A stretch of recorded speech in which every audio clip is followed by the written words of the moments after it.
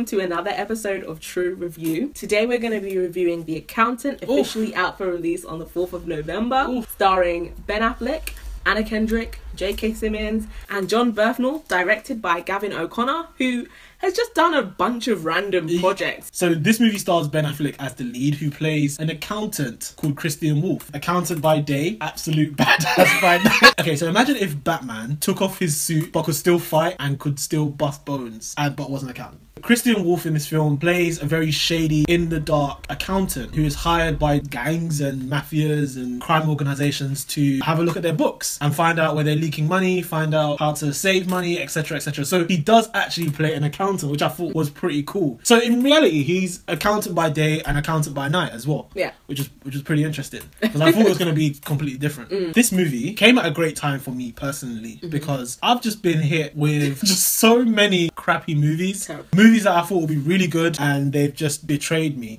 And I was really losing hope. And this movie just reignited everything I love about film. It was so good. So one thing I really loved about this movie was the directing. It shifted quite often from past to present, and doing that you really got to understand Christian Wolf and why he behaved the way he behaved and why he's chosen certain paths in his life. You're different. Sooner or later, different scares people. You think if you don't fight back, then maybe they'll like you. Stop picking on you, calling you a freak. Victim or not, make a decision. Your son is a remarkable young man. It wouldn't surprise me if he has more in common with Einstein, Mozart, and Picasso than he does with us. And then you can see that in the present time, him portraying all of these characteristics. And it was really interesting to have that backstory to explain what we were seeing in real time. This new style of doing the character development throughout the film, I think, is really good, because it stops us from having this really boring, long first half of a movie and allows us to get straight into the action while breaking up that action intermittently. Not with boring love scenes like the old movies used to be, but with actually important information that helps develop the character. It was a little bit like Deadpool. Yeah, it was very similar style to Deadpool. This movie was driven by one guy. There were some good supporting actors and actresses in this movie, but this movie was driven by Ben Affleck. I was never on the pitchfork Ben Affleck side. I was. She was. I used to hate Ben Affleck. She was.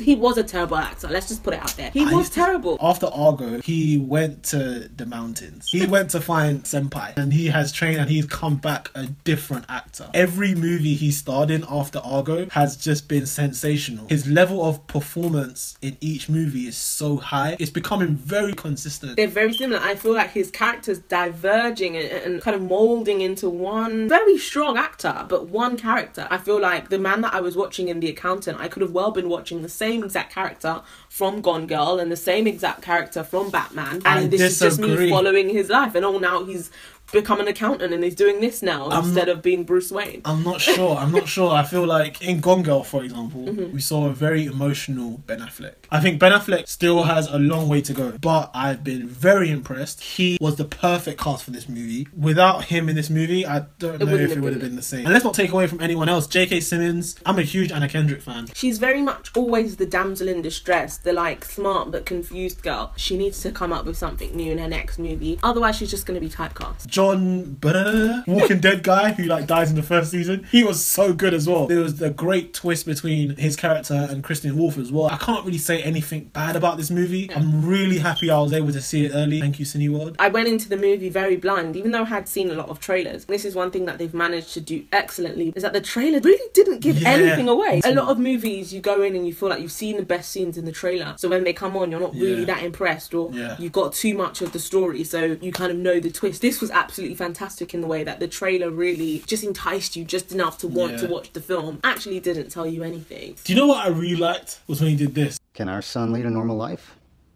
Define normal. He did this. That motif was good though. I just couldn't wait to see it in the movie. And when he was doing it, I just felt so good. This is what I came here for.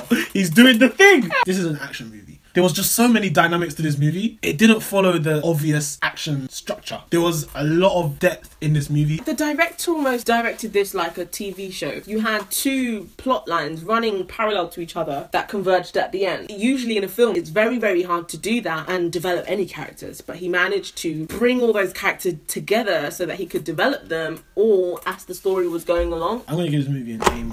The score was amazing. You can tell the score's going to be good from the trailers. I'm going to rate this film an 8.2. I thought it was a very, very solid film. All the actors gave solid performances.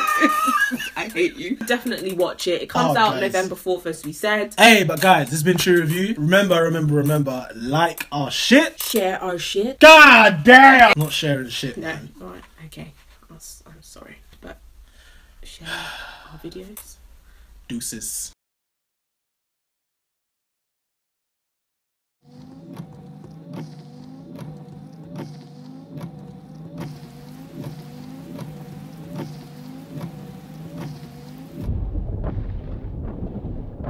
You're different. Sooner or later, different scares people. You think if you don't fight back, then maybe they'll like you. Stop picking on you, calling you a freak. Victim or not, make a decision. Your son is a remarkable young man. It wouldn't surprise me if he has more in common with Einstein, Mozart, and Picasso than he does with us. He has highly advanced cognitive skills. The obsessive personality. Can our son lead a normal life? Define normal. Maybe he's capable of much more than we know.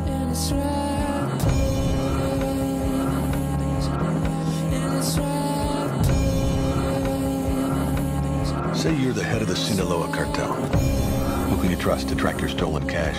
He's capable of coming in cold, uncooking years of books, and getting out alive. Imagine the secrets this guy has. Who are you?